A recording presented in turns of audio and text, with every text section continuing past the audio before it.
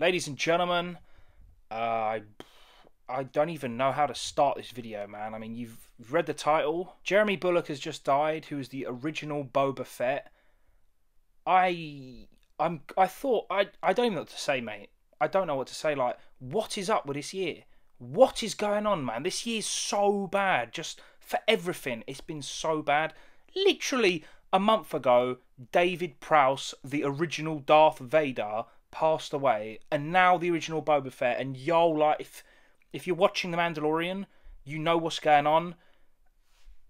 This is bad, man. I mean, this is really bad, yo. This year needs to just get in the bin, man, because it is just a total write-off. I mean, this is bad, man. We are losing, ladies and gentlemen, all the Star Wars OGs.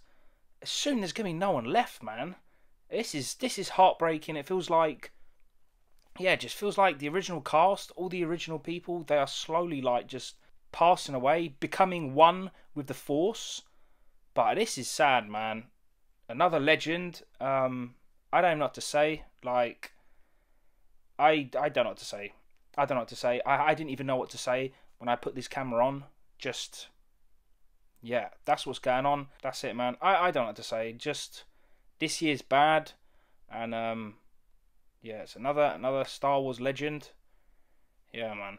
This year just needs to go, man.